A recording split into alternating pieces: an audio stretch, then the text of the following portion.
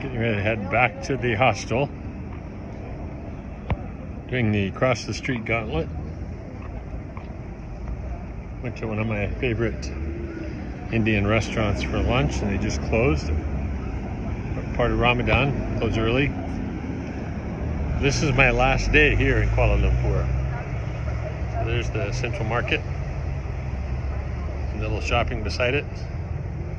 And out behind, they have kind of a crafts fair today. They have a coffee booth that has the exact same Nuovo Simonelli Oscar espresso machine that I do. And they are about 8 months into the coffee business. So I got to talk to them. That was me running, in case you didn't notice.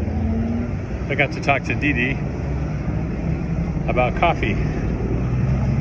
And they have a house blend that's from Indonesia and Brazil.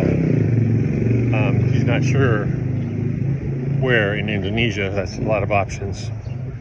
But it's a darker roast, which is my favorite type of Indonesian coffee generally. So now I'm heading back. I had acupuncture.